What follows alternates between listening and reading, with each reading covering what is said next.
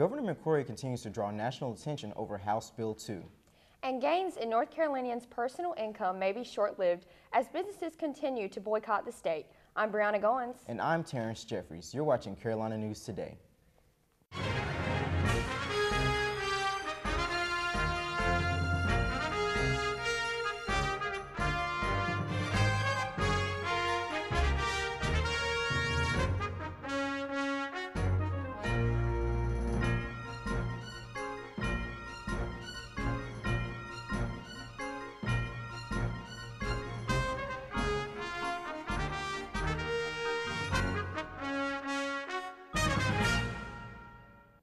Nationwide, the state discrimination laws just keep on coming. Mississippi's governor recently signed into law a controversial new measure. It's a freedom of conscience law similar to House Bill 2 that was recently signed in North Carolina. Critics say these measures discriminate against lesbian, gay, bisexual, and transgender people. Backers say they protect religious freedom. But in the midst of all that, business leaders say it's bad for the bottom line.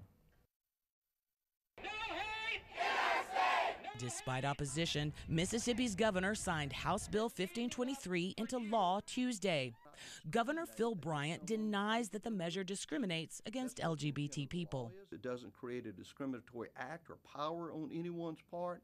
It simply protects someone's religious views against the state's interference. Under the new law, religious organizations can fire or refuse employment to LGBT people or refuse to sell or rent property to them, and they can be denied medical service. Employers and schools can also make rules about bathroom access and establish gender-specific standards of dress. Major employers like Toyota, AT&T, and IBM have denounced the measure. This as North Carolina copes with fallout from its so-called religious freedom bill. PayPal has canceled plans to open a global operations center in Charlotte. Other businesses are also threatening to leave the state. Governor Pat McCrory insists the issue is privacy, not discrimination. The only reason we had that interaction with the state legislature was to ensure that expectation of privacy would remain in our high schools, in our universities, and our community colleges. Similar legislation in Georgia was vetoed by the governor last week after threats from sports franchises, major corporations, and movie studios to withdraw from the state. As that report noted, PayPal has canceled its planned expansion to North Carolina because of the recently passed non-discrimination law. They're just the most recent big company to say HB 2 doesn't speak to their corporate values and principles. The 400 jobs and $3.6 million investment PayPal planned on bringing to Charlotte with a new operations center will no longer happen. The company is now pulling out because North Carolina lawmakers passed House Bill 2. It's a non-discrimination law that leaves out protections for the LGBT community and requires transgender people to use public bathrooms assigned to their biological sex rather than the sex they identify with. In a statement emailed to Channel 9, PayPal's president and CEO said in part, the new law perpetuates discrimination and it violates the values and principles that are at the core of PayPal's mission and culture. As a result, PayPal will not move forward with our planned expansion into Charlotte. Today, Charlotte Mayor Jennifer Roberts called PayPal's announcement deeply concerning. This has real impact on Charlotte families and North Carolina families, and I am just urging our legislature to find some kind of legislative remedy as soon as possible. State Senator Jeff Jackson, who represents Mecklenburg County, wants his peers at the State House to repeal the law. The loss of PayPal was as painful as it was predictable. Tech companies have no interest in appearing to side with discrimination. Today, Governor Pat McCrory said he's open to improvements in the law. I'm going to respect people who disagree with our basic common sense rules. But he wouldn't answer whether he thinks the law has impacted the economy.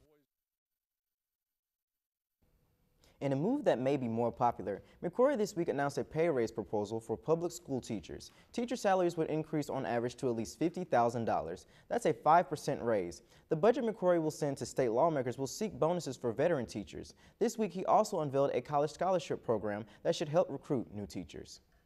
We are now going to invest $2 million additional to establish a scholarship to attract new, highly qualified math and science teachers.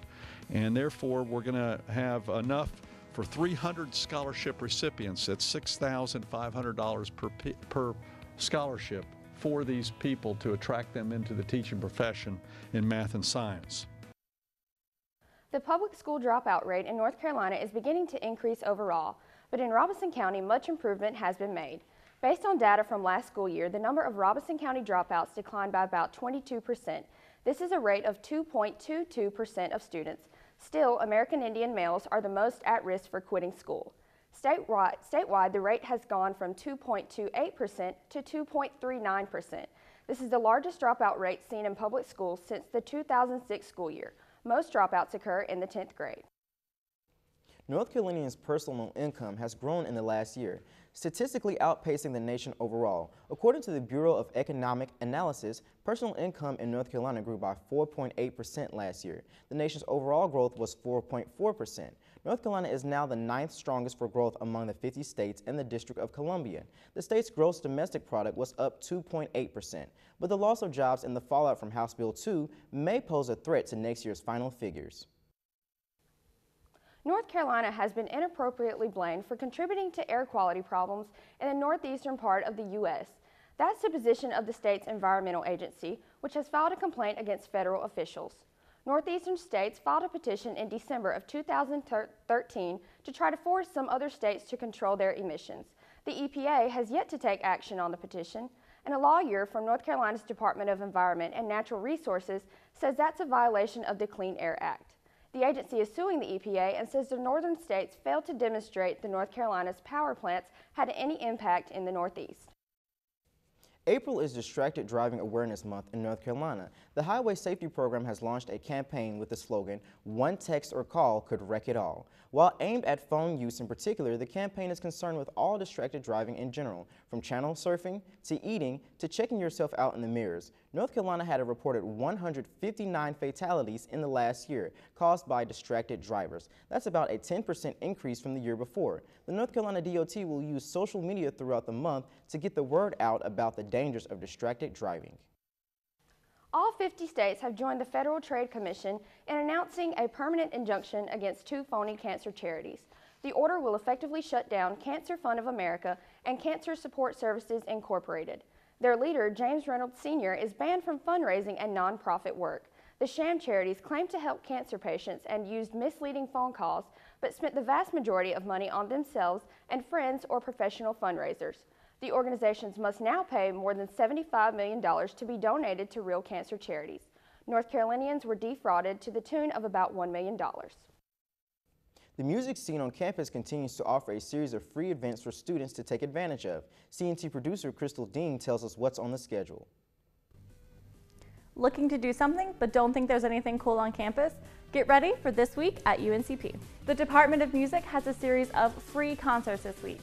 That's right, I said free. This week is chock-a-block full of events, so you may want to cancel all appointments. On Thursday, April 7th, the Student Chamber Ensembles takes the stage as part of the Department of Music's Senior Recital Series. The show starts at 6 o'clock in Moore Hall. Also on Thursday, and also in Moore Hall, but at 7:30, is the Brass Spectacular. Judging by that name, this show will be a big-time wake the roommates, invite the neighbors type of show. Heck, why not make a night of it and see both recitals? On Friday, April 8th, GPAC hosts the installation of Chancellor Robin Cummings. This is a big deal in the life of the university and will be worth checking out. Be a part of UNCP history. It starts at 3 o'clock and is free.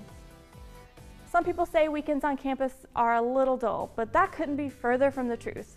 On Saturday, April 9th, it's an all-day solo and ensemble festival in Moore Hall.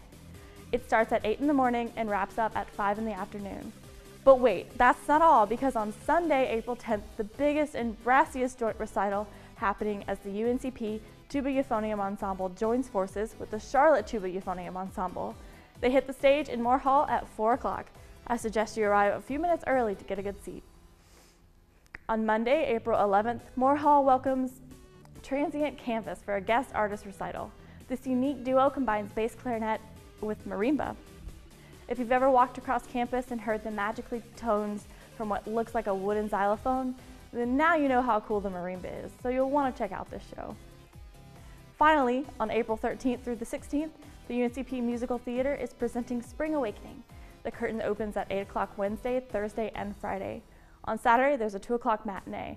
You'll want to head over to the GPAC box office and get your tickets now, as previous shows have sold out fast. And that's what's going on this week at UNCP. If you're looking for more events, go to calendar.uncp.edu and check out all the activities happening on campus. Until next time, I'm Crystal Dean for This Week at UNCP. Keep smiling, keep shining. The Braves football team looks good heading into their spring scrimmage. And the golf team brings home a top 3 finish. Those stories and more in sports when we come back.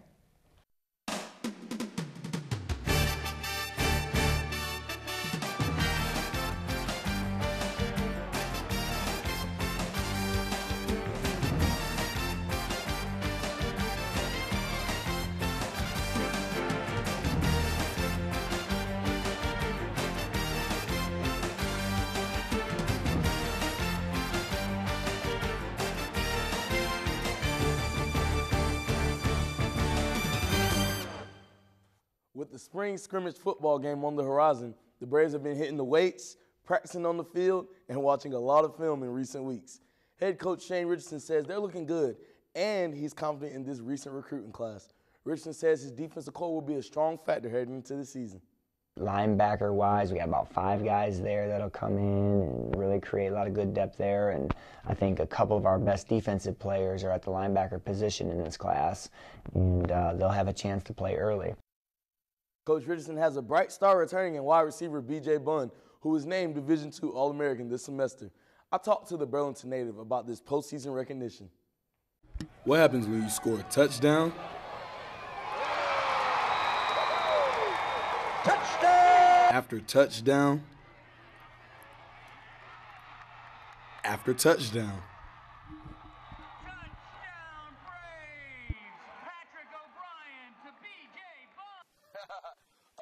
To say the least. This past fall, junior wide receiver B.J. Bunn accounted for 11 of the Braves' 31 total offensive touchdowns scored, as well as getting over 1,200 all-purpose yards, 956 of those being in the air.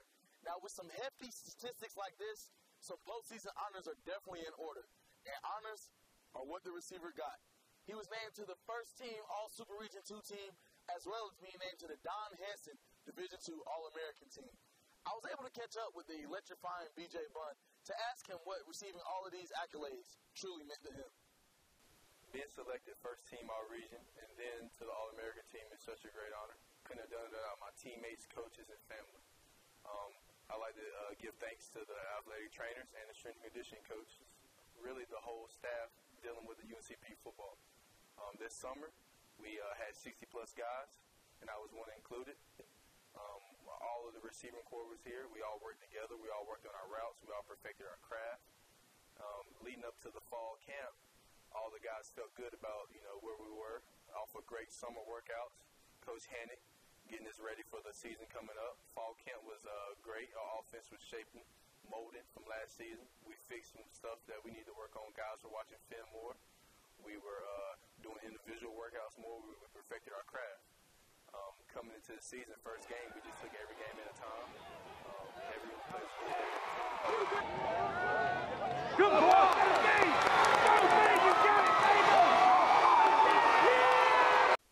Going 6-4 in the fall, then leading up to the spring, we feel like we left some meat on the bone. We did not make the playoffs. One of our goals is to make the playoffs. This coming up year, we have a great schedule. It's set in front of us to make the playoffs for us this year. It's a great layout, and we feel like we have the potential to make it back to the playoffs and bring a national championship to Pembroke. For Carolina News Today, I'm Dolphus Pearson III. On to the Diamond, where Braves baseball scored their fair share of runs against 8th-ranked UNC-Aiken over the weekend. Having racked up double-digit scores in 7 out of their last 10 games, the squad fell short in the 3-game series. Mistakes were at a minimum, however, for the Braves, recording a lone ever.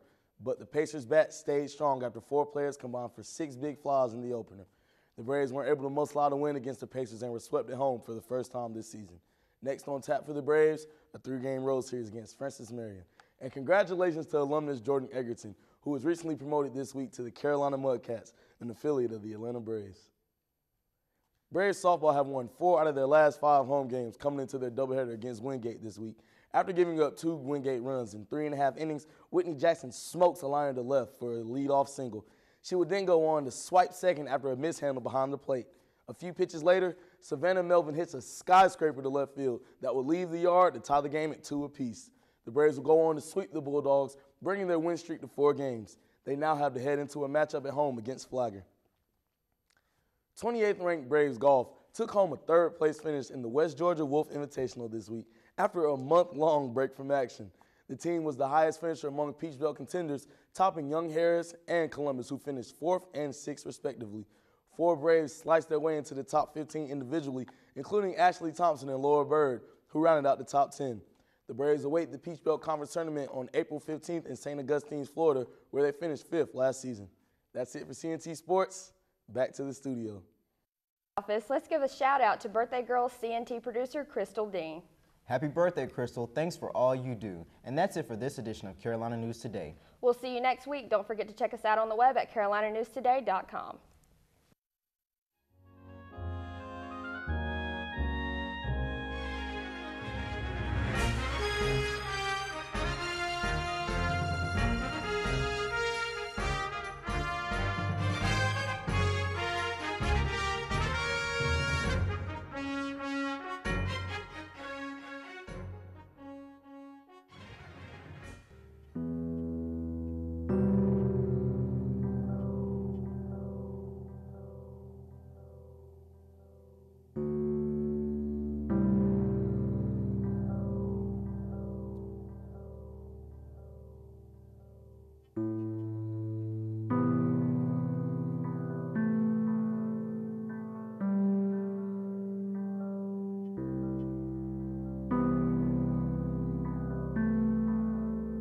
Did you know that Americans